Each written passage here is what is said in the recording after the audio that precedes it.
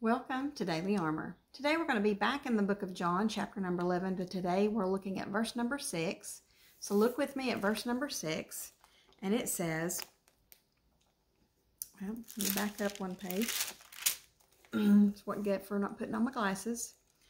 When he had heard, therefore, that he was sick, he abode 2 days, still in the same place where he was. So the previous devotion, we realized that the one who Jesus loved was sick. It wasn't an issue with whether he loved Mary and Martha and Lazarus or not. Their relationship, their fondness for one another, is very well documented. We all can agree that they were highly favored to Jesus. You and I, if we're saved, we're highly favored to the Lord. He loves us. He loves all of us, the lost, the saved. He loves everyone. That's not a question, but when we pray, sometimes the enemy wants to bring that up like there's an issue, like there's a problem. I am presently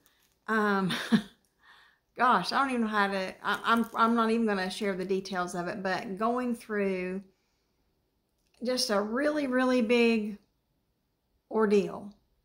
And apparently it's been festering for a long time, and now it's made itself, it's revealed itself fully. I think it's fully. And yet the Lord has already had me in John chapter 11, already had me in, Mark chapter 4 was what my Sunday school lesson was on, and about a great storm. And I wondered when I was teaching that, and I didn't actually get to teach it to the class, but I was, in essence, going over it and teaching it to myself, learning about it, going over it, what great storm was going to be welling up in my life. And that's exactly what happened on yesterday. Is something just came to a head, and I'm like, oh, okay, so this is a much bigger issue than we realized. This is a much bigger problem that we realized, and we are going to have to trust the Lord for it. And that's what Mary and Martha were doing when they made their request, when they asked, when they said in verse number 3, it says, therefore his sisters sent unto him. They sent word unto him. We send word unto the Lord when we pray, when we're talking to the Lord through prayer. We're sending word unto him saying, Lord, behold, he whom thou lovest is sick. So he is aware of the problem, and he receives the word here. And he's God. Jesus is God. He already knew. He already had himself a day away, already had himself, beyond reach physically, we may physically beyond a physical reach, but the Lord is so with us that it's almost like that he is always holding our hand. It is that physical touch that we get from him. And here this is just welling up, and now he's heard. And the other disciples, they don't think anything about it. They don't know fully what's going on. They don't know what the plan is. I don't know what the plan is. You don't know what the plan is. But sometimes, a lot of times, most of the time for myself, when I'm praying about something, he chooses to make me wait. Every once in a while. I mean, I really did have a praise already early Monday morning. It was kind of a big issue, and the Lord he answered that prayer, and it was very quick. And I'm so thankful. But then later in the morning, another situation came up that, I was made aware of, and then another one in the afternoon that I was made aware of. And so it was, learning to trust him whenever he doesn't answer immediately, when we are the ones that have to wait. And when we pray, why doesn't he come through immediately? Well, I'm not going to pretend I have an answer for that. I don't have an answer for your situations. I don't have an answer for my own situations. I don't have an answer for that. It reminds me of Job, whenever Job was asking the Lord, why was he going through all this? What was going on? And the Lord spent the next, it was 38, 39, 40, 44 chapters, 4 chapters, explaining to him why he didn't have to give him an explanation. 4 chapters. Read them. It is absolutely beautiful. When we think about the simple phrase that in Genesis 1:1, in the beginning, God created the heavens and the earth. And then there's a description of, an overview of what was done day by day by day. Read Job chapter 38, 39, 40, and 41 and get some details. And that was just a small portion that he shared with us in those 4 chapters of what all that he did and has a plan. I mean, he did things so perfectly and things work so fluidly together. They merge and combine and they work together. And he takes care of everything and everyone all at the same time. And that boggles the mind. We cannot comprehend that. And in that, he was explaining to Job, Job chapter 38, verse number 4, he asked him, let me look at that real quick. I had it marked in my Bible, but I have to find it here. I'm close to it. Job chapter 38, verse number 4, it says, "Where wast thou when I laid the foundations of the earth? Declare if thou hast understanding." Where were you when I made all this? Were you there? Did we inquire together? He's letting him know who the authority is. And Job knows who the authority is. He knew who the authority was. Job was hurting physically, emotionally. He was hurting. And he was just, do you ever what in the world is going on? Todd and I have been saying that for several months. We're like, something's up and we don't know what's up, but something's going on. And it's a spiritual battle. And we're like, Lord, what's going on? Not really that we're expecting an answer, but Lord, we're just letting you know we don't understand. And I hope that, Lord, if I'm supposed to get it, I'm sorry. I'm trying to get it. But all I can conclude is that, Lord, this is hard and this is difficult, and I need you even more and more and more. Lord, I need you more and more and more. And I'm praying about some things. I know you're praying about some things. We all have things. We all are going through stuff. Nobody is exempt. Nobody is sitting over there and they have all the bad luck. And that everybody else is got it made in the shade and they're just cruising through life. Nobody is cruising through life. They may look like it. And you may get on social media and it looks like everything is just happy and cheery and everybody's just doing all these wonderful things because that's just what they share. That's what they post. That's just a small little portion of maybe even their year or a day or something or, whatever. But that's not reality of every moment. And it's not revealing everything. It's not revealing all of the hard and difficult stuff that they're going through. And we all need the Lord. And we're all praying and waiting on that prayer. So what do we do when we're waiting on Him to come through?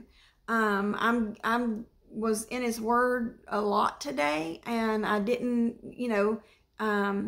get through every verse that I wanted to look up, because when I got to Psalms 145, and this is where I want to end, at Psalms 145, I realized this was kind of in a nutshell of what God had for me.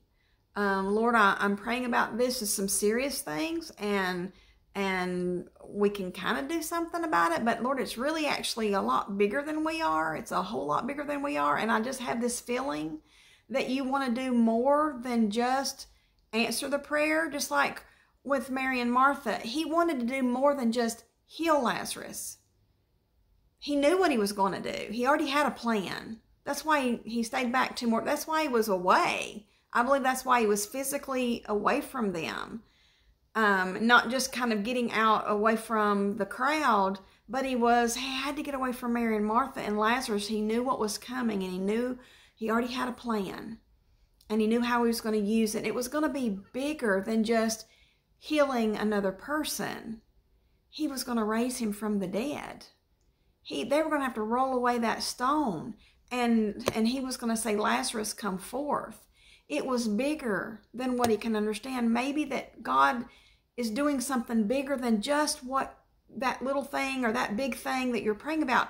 He has a way to do it in such a way that it affects so many people, not just you and not just me, that he has such a way that we are going to shout it and proclaim it, and others are going to witness it, and it's going to be a testimony of what the Lord is able to do and what the Lord is doing and has done and will do again.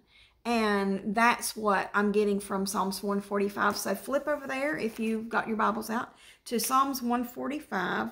There's 21 verses. I'm not going to go through all of those for the sake of time, but I will mention several. And if you want to read the whole psalm, I have read the whole psalm. If you want to read the whole psalm, every little word, every little verse is important and vital. And if I read it, I will get stuck, and we'll never get this devotion. It'll last an hour because it's really, really good. And this is actually a psalm, which I've read the book of Psalms probably several times. But this one is one in my Bible that I have that I use at home that I didn't have marked up, and now it's marked up. It's underlined in circles and put little rectangles around to highlight things, because this is a special chapter. And I like even the subscription in my Bible says God's unsearchable greatness. God's unsearchable greatness. And then it says David's Psalm of Praise. So this is a Psalm of Praise. I'm praising him while I'm waiting on him. I'm waiting on him, and I'm praising him for what he has done. I'm praising him for what I know he's going to do, because his track record with me is that he's going to come through. It's going to be in his time. It doesn't mean it's going to happen right this second. But when it happens, he's doing way more with it than what I could even fathom or explain.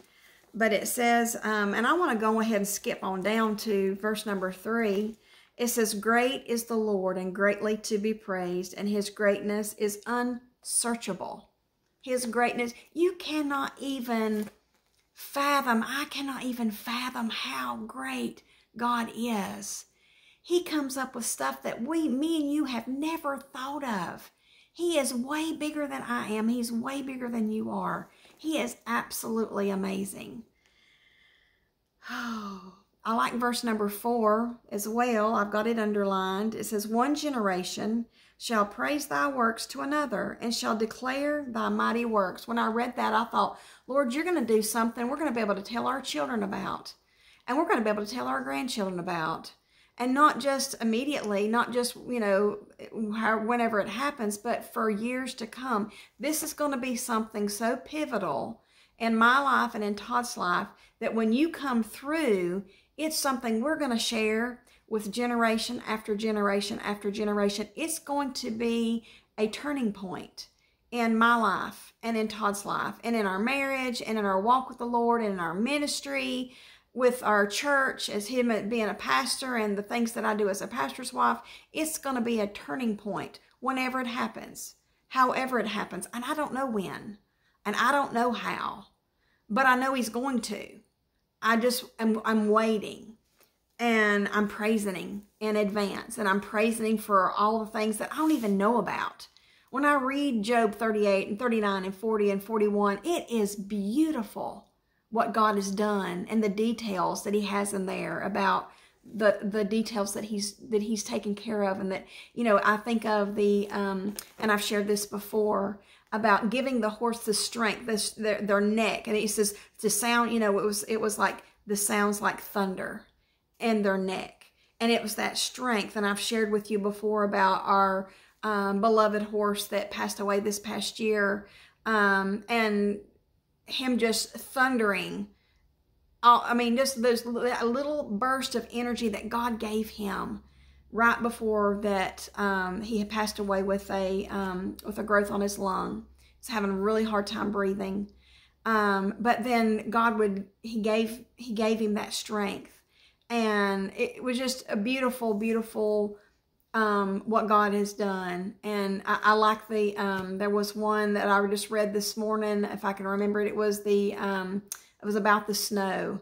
I can't remember now how it was in the scripture. It was something about the snow. And that I was like, oh, it made me think of, of back up in North Carolina and getting a good snow on the mountains, and how beautiful and pure and clean. Oh my gosh, God is so wonderful. He is so wonderful. Let's skip on now down to verse number 8. I'm praying about something. To me, it needs to be taken care of pretty quickly, but God's timing is always right. And verse number 8 says, the Lord is gracious and full of compassion. He was full of compassion in John chapter 11. He had compassion on Mary and Martha. He wept. John 11:36, he wept. I think that's the right address. He wept with them, even knowing what he was going to do, because they were hurting. And when we hurt, he hurts with us. He is full of compassion. Slow to anger and of great mercy. Compassionate and merciful our God is. Verse number 9, the Lord is good to all. He's good to all. Every one of us. Whether you're saved or whether you're lost, he's good to you. Whether you love him or whether you don't love him. If you hate him, God's still good to you. He still loves you. If you're angry with him, he still loves you. If you're upset with him, he still loves you. If you're weeping, if you're crying, if you're going through a trial, he still loves you.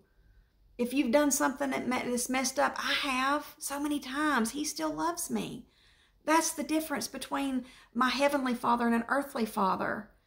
Earthly fathers sometimes don't give you the benefit of the doubt. Earthly fathers sometimes don't have any compassion. Earthly fathers sometimes don't have any mercy whatsoever. No mercy whatsoever sometimes. But my God is good, and he is full of compassion, and he's got wonderful, great mercy. Verse number 10, all thy works shall praise thee, O Lord, and thy saints shall bless thee. I'm going to share it not just with one generation to another generation, but I'm going to share it with other believers. I don't know how, I don't know when, I don't know what it's going to consist of. I have no idea. But whatever it is, it's going to be wonderful, and I'm going to share it with everyone. I want to share it with everyone. I want to shout it to everyone. I want to pop on down now to verse number 14. It says, the Lord upholdeth all that fall. If you're down, he upholdeth you. He holds me up. I've had some news that has struck me down. Physically fell to the ground over a phone call that I received. Physically fell to the ground. My brother was dead, and I fell to the ground. Just in shock and grief, instant grief. Instant grief. But the Lord upholdeth me. He got me up. He got me going and doing what needed to be done. He upholdeth me. All that fall, and raises up all those that be bowed down. When we are, why we bow when we pray is that we are saying, Lord, I don't have any answers. And I humbly come before you. I humbly bow before you because you are my King. You are my Creator. You're my Savior. You know what's right.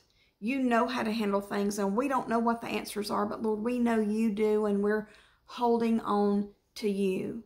We're praying and praising you. We're praying to you. We're praising you because we know you do have the control.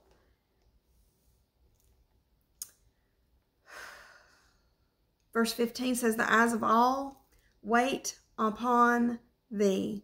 I like that one. The eyes of all. The eyes of all. If it's your eyes, is talking about you're watching. I'm praying about some really big issues going on in our home right now. Some things that's beyond our capability to do something about it. And yet I'm watching to see what God's going to do about it. I'm watching and I'm waiting. I'm waiting and I'm resting. That word wait, I was looking it up. I was in the app that I like to use is KJVBibleDictionary.com. I think it's .com. Anyway, KJV Bible Dictionary. And I just put in the word wait, and it brought up a Webster's dictionary of that word. And it says to rest, and I've got it wrote down here, to rest in expectation and patience. To stop or remain stationary till the arrival of some person or event. I love that. And that's just the Webster's Dictionary. And I love that. And through that app that it was showing me some scriptures that I could go to. And that's how I found this Psalms 145. And it's just beautiful. What can I do while I wait? I can be watching. While you're waiting, watch. Look around, notice. When you are looking, you're going to notice God's hand on everything. His hand in everything. Every detail. And no, we won't understand it all. No, we won't have a clue sometimes of what's going on. But we know all we can say sometimes is, "Oh, but Lord, I know your hand's on it. I know your hand's on me. I know you've got control." And I just love that. But let's proceed on. That was verse number 15. Verse number 16, and I hear the baby, so I gotta move on. Thou openest thy hand and satisfiest the desires of every living thing. Thou openest thy hand. When I think of that open hand, Avery this morning, she's like, hand, TT, hand. She had her hand open. She wanted me to put my hand in her hand, and she wanted to show me something. And when I think about the Lord, and he's got his hand open, and he wants me to grab a hold of it, and he's got somewhere he's taken me, he's got something he wants to show me, and I'm going to grab a hold, and I don't want to let go. And I'm watching, and I'm waiting, and I'm anticipating. What a wonderful God that we serve. And there's more. Read the whole Psalms. It's really, really good. The Lord is, I'll just real quick, verse number 18 says, the Lord is nigh. It means he's close by. Unto all them that call upon him, and to all that call upon him in truth. He will fulfill the desires of them that fear him. He also will hear their cry and will save them. So he will what? He will fulfill. What else will he do? He will also hear. So he's listening. He's heard. He's not, it's just about timing. It's just about he's doing more than what we can figure out. He's doing more than just what's affecting us personally, but he's doing stuff in others' lives too. And he will save them.